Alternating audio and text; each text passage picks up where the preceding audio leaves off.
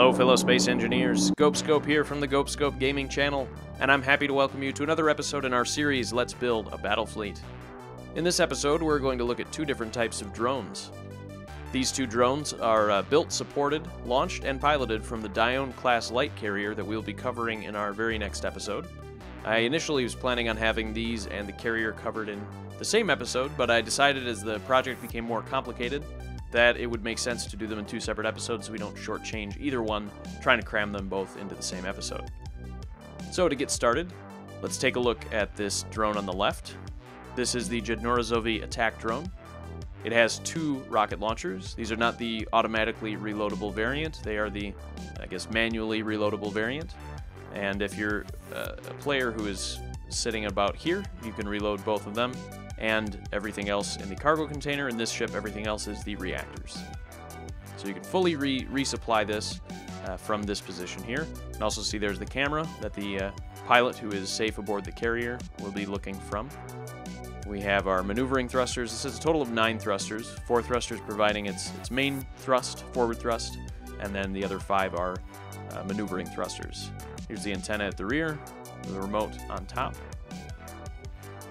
And with that setup, along with the 3 reactors that it is able to achieve an acceleration of about 9 seconds to get from 0 to maximum speed. About 9 seconds, 0 to max, which is, I think, 104 point something meters per second.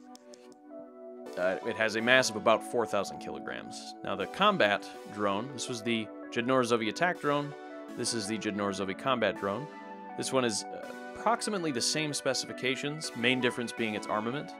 A Gatling gun and a rocket launcher as opposed to 2 rocket launchers. Reloads in the same fashion from the front. And in this variant, this cargo container is also linked up through conveyors to this Gatling gun. So this can be resupplied from the front here as well. The camera's in the same position. And if we circle around back, with the same configuration with the antenna, the thrusters, and the remote control. This is a slightly lighter ship, or drone, compared to that one. So its acceleration is slightly faster, but it's essentially the same. This one's, I think, something like 8.8 seconds to get to max speed, whereas the attack drone is 9. So very close. Another feature, you can see on the top here, we have 1/2 on each of these, 1/2 of a merge block. We'll get into that more in the next episode with the carrier, because that has to do with how these are built. But the general idea of these is that they are small. It's not a huge loss if one of them's destroyed. The resources involved in building them are pretty insignificant compared to, certainly compared to a large ship. It's still pretty insignificant compared to a piloted small ship, whether it's a bomber or a fighter. You can see it's a very compact design. There's not a lot for power plant. You don't have a lot of uranium on the line. You don't have a lot of ammo on the line. It's kind of a bare bones, efficient and maneuverable small craft. So it being small is its main defense. It's really quick and it's tiny, so it's difficult to hit, difficult to shoot down. And if it is shot down, the carrier that they're launched from is capable of rebuilding them rapidly, so the pilot that's safe on that carrier can get another one right into the fight as soon as that first one is lost, or almost as soon as it is. It'd take probably just a matter of seconds to get another one launched and away. So these would kind of swarm a target. Actually, we can see off in the distance there, that is the Dione Class Light Carrier that is partially complete, that we'll be covering next. And way off in the distance is a Tethys that's set up as an enemy, and we're going to be attacking him with some of these drones just to see how that goes.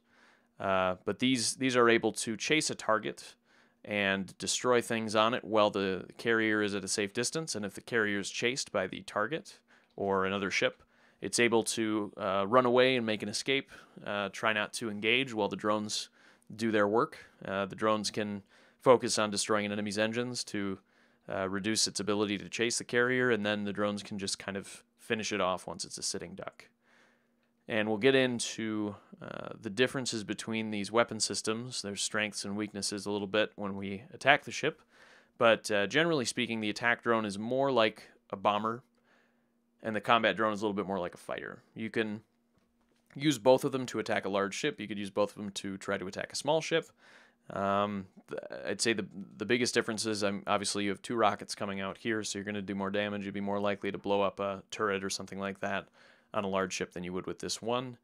As far as this one goes, you have a little bit more in terms of endurance with regard to your ammunition because you have the Gatling gun. These rockets only hold 4, just like it looks. Each one only holds 4 rockets, so when you're done shooting those, you're out. And if your ship is still functioning at that point, you'd need to fly back to the carrier, reload quick, and get right back out. Or if time is of the essence and your resources are no object, you just abandon that one, build another one, and fly that one out instead. But with the Gatling gun, you have more ammo, so if you were chasing an agile fighter, or if you're using the combat drone more like a boarding drone, you've got more options, you've got more ammunition endurance, I guess. And if you're actually inside a large ship, which these are small enough to maneuver around inside a large ship, and we'll try to do that in this episode, you will definitely run into occasions where you don't want to use missiles. Just like Top Gun, I'm too close for missiles, I'm switching to guns. That applies here. There are definitely times where you are going to be too close to want to fire a rocket if you're in some tight corridors inside a ship trying to maybe hunt down and kill the crew or get into an area where you can blow up some critical things like reactors and that kind of stuff. There are times where you want to use your Gatling gun and not your rocket launcher, or you might blow yourself up. So now I'd like to take a look at a group of these drones actually attacking the Tethys. Actually, let's start with, as you can see here, we have a bunch of them lined up in front of the partially completed carrier. And we'll fly kind of one at a time to see how these perform solo attacks. Now, in general, you're going to want to do kind of wave attacks with these, but here I'm just piloting one attack drone up against the Tethys. Which is bringing anywhere between half a dozen to 9 Gatling turrets to bear against this one drone on every attack. So as I said, this is probably not the way you'd normally use these drones, but even with this many Gatling turrets being fired at it at once, it's able to get some shots off and able to actually destroy some turrets before being destroyed. You can see one turret was destroyed there. From my experience in testing this a number of times, it was a pretty good attack run to take out one turret, losing one drone. And actually, I would say resources-wise, if you're attacking this ship and you lost one drone for every turret you destroyed, you'd definitely come out on top if you would salvage this vessel afterwards. So even in the solo attack kind of mode, I found these to be fairly effective, in spite of the fact that you're losing them. Now here you can see a demonstration of how durable, how robust these can be. That ship just struck the Tethys at a pretty good clip and survived, and now I've destroyed enough turrets with the other drones before this and destroyed this engine that is where I'm flying into now, is where an engine used to be. I'm actually able to get inside the ship. So this demonstrates another benefit of these vessels in that they can actually board a ship once some damage has been done, and then wreak havoc inside the vessel in a way that a larger, piloted vessel, piloted ship can't do.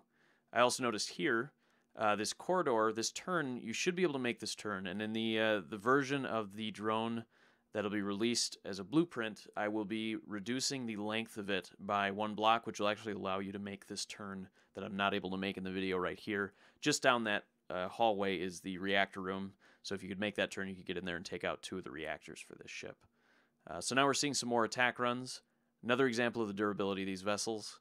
That wasn't editing, that was just what happened there. That was a pretty much full speed attack, unleashing rockets, struck something that some of the armor on this that didn't actually destroy the important bits of the drone. It's still functioning, and as you saw there, I used rockets to destroy one of the reactors inside and then just blew up a door that leads out into the rest of the ship. And now we can see a number of attack runs. As you notice, there's a fair number of drones that are flying with me. In these attack runs, those drones are essentially acting as decoys. I just have them on override thrust, so it's 5 or 6 of them flying with me. And even in this mode where they're not being piloted and helping, you can see how well they split the fire of the Tethys so that I'm able to more easily pinpoint and destroy turrets on the way through with my single drone. There you see them flying overhead. So if those were all piloted, they'd be all the more effective then. You'd have individual pilots all doing more maneuvering and doing more firing. You can imagine just how effective that would be. I know some of my viewers were wanting to be involved in doing some like gunning and all that, and I'd love to get an episode together where we do that so we can have more pilots flying things. You can see sort of a comical collision here. They actually managed to destroy 2 turrets. They just happened to be pointing in the right direction and struck the Tethys just right to knock out 2 turrets there.